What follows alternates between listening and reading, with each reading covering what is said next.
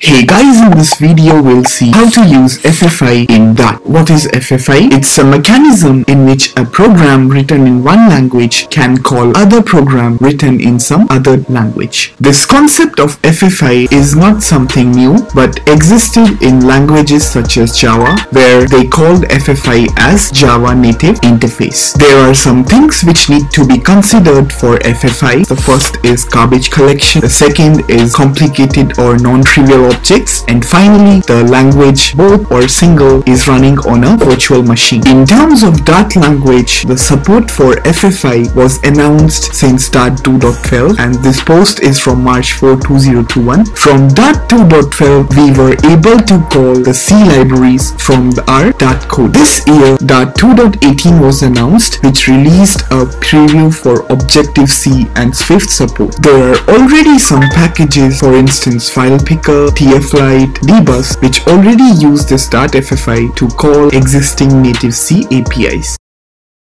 There are different ways in which we can use Dart FFI. The first one is when we want to manually create the bindings. So for instance, we are calling a C library and we are generating the wrappers of those C functions manually. Other way is to generate those bindings automatically using a package called as FFIGen. We can also see from the official Dart website where they mention it can be time consuming to write the Dart binding for large APIs, and hence they introduced this FFIGen, which acts as a binding generator. This package FFIGen is available in the pub.dev. Let's create the Dart CLI application. So for that, we copy this command, paste the command and run it. This creates a sample Dart command line application. So we can see here in the pub-spec YAML, it comprises of some dependencies like lints, test. Inside the library, we have a simple library, and inside the bin folder, we simply have a program which calls hello world. There are different options which we can use for creating Dart applications, but by default it goes to command line application, and the other options include like a web app, a server app, and a package containing shared Dart library. Let's start by adding FFIGen into our Dart application. So for that, we go back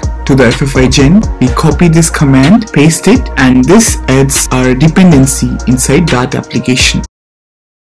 There are two ways in which we can specify configuration for FFIGen. The first one is directly including in the pub-spec YAML. The second one is having a custom YAML file that specifies this configuration. So we'll start with the second one. We will integrate a library called as NSURL cache, which is available in the Apple system. So what this does is it maps the URL request for caching response objects. This library is available in the headers folder of our Foundation framework libraries. So let's see how does it look like. So this library imports a header file NSObject and does some calculations inside this, but we will import this library to be called from Dart. In this file, we specify some properties like name, which would be the class which will be generated in Dart, language, which is Objective-C in this case because this library is in Objective-C, output, which is the binding file name, Objective-C interfaces. Here we specify a property called include, which sets it to NSURL cache, which is nothing but the header of our library. Next is the headers property, where we specify the entry points. This path is basically the path in which NSURL cache resides. Finally, there is a property preamble, which basically we want to reduce the warnings from the Dart code. So we specify properties like ignore for file, camel case type, and so on and so forth. Let's now generate the FFI binding. So for that, we will copy this command, paste it, and this generates the bindings in the file which we specified in the config YAML, which in our case is URL cache bindings.dart. So this bindings file, almost 2K line file, and this comprises of all the functions written in Objective-C available in the library, such as shared URL cache or cache response, whatever functions it has. These are all converted to Dart based language. Let's create a file called as URL cache. Inside Inside this file, we first import the bindings which we generated. Inside the main function, we first specify the path to our dvlib. Next, we call the constructor of URL cache library, and since this constructor needs the dynamic library inside it, we do so by calling dynamiclibrary.open and specifying the path. Dynamiclibrary.open loads a library file and provides access to its symbols, and this comes out of this .ffi package. There are two types of libraries which we can use with .ffi. So the first one is static linking, the other one is dynamic linking. Since in this case we are using a dynamic library, we are using dynamiclibrary.open to load it into ..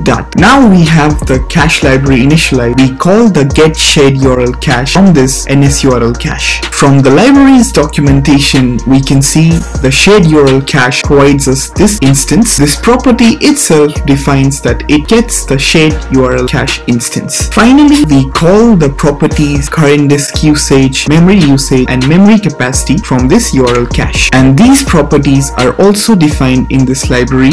For instance, current disk usage, disk capacity, and memory capacity. Let's run this code now. So we call the function .run and specify the file name. So we see the output as current disk usage, disk capacity, memory capacity as something. The second way is using the configuration inside the pubspec YAML. So here we specify the library which we want to generate the bindings for. So in our case, it's the time zone library. For generating the bindings, we just call this generates the bindings for the time zone library. For using these bindings, we create a new .dot file called as timezones.dot. Inside this, we import the time zone bindings file. In the main function, we specify the path to the dvlib. Next, we call the time zone library constructor, which takes in the dynamic library. Once this library is initialized, we call the get local time zone from the NS time zone. As per the documentation, this local time zone is an object that tracks the current system time zone. Finally, we print the time zone name and also the offset from the GMT in which this system is. Let's run this file using the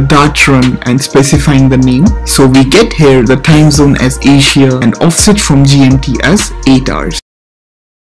For testing FFIGen, we install two libraries. The first is logging and the second is YAML. This logging package is simply used for logging the records on different levels. The YAML package is used for parsing the YAML file inside our .dot application. So in this case, it would be pubspec YAML. We create a file FFI218_test. We set up the log warnings level. So in our case, we set the level to severe. We write test inside our file.